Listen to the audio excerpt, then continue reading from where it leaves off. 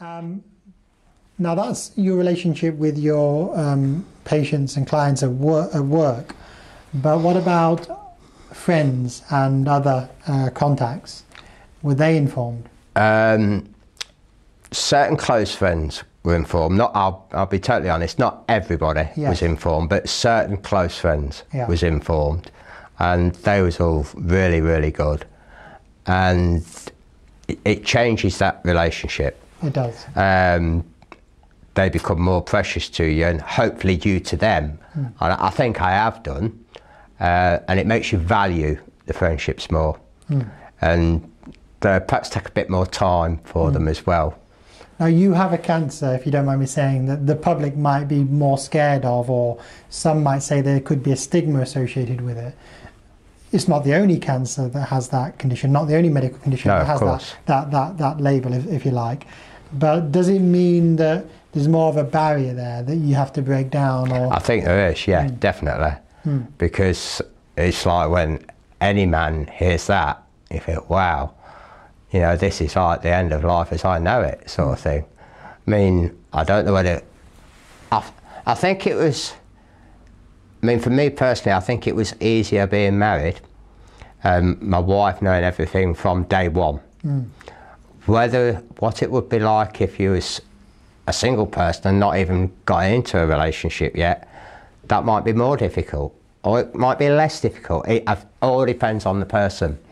But for me, I would sooner have found out being married than being on my own. Or at least in a supportive relationship. Exactly, yeah. And the fact is, that you described earlier, your family were literally involved from the day you were told. That's right, yeah. They actually went along with We all knew at the same time.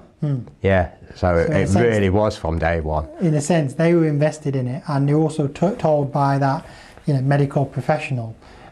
It didn't put you in a slightly difficult position of then having to tell them later. Do you know what I mean? That's right. Yeah, and I just don't know how I would have done that. I mean, I didn't have to do it, but I just don't know how I would have done it. I mean, obviously I'd have had to, but I don't know how I'd have done that. And I mean, perhaps that helps some people rather than tell family members or partners themselves, having somebody there with them to say, right, this is what's happened. Yeah. And perhaps that would be a good thing. Well, we try to encourage that to some extent by having sometimes the offer of a patient advocate. Yeah. Sometimes called PALs, but there's various types, and in the US they have very strong on patient advocates and navigators which help the patient go through each step in a supported way. We're perhaps learning to do that more here. We should invest more in that, definitely. Yeah, because I think that would be a great help. A great help. Returning to this issue of the stigma, did you ever come across any odd or unhelpful or surprising reactions, or was it all good, if you see what I mean? There was a couple, not from professional people. No. There was a couple of my wife's friends who couldn't cope with it at all. I know them, but they're not my friends, if you know what I mean. They're more my wife's side. And they couldn't face coming to the house at all. They would ring, but they would never speak to me. They would only ever speak to my wife. And they just didn't cope with it. Now, these are not like young people, they're both professional people, but just couldn't cope with it.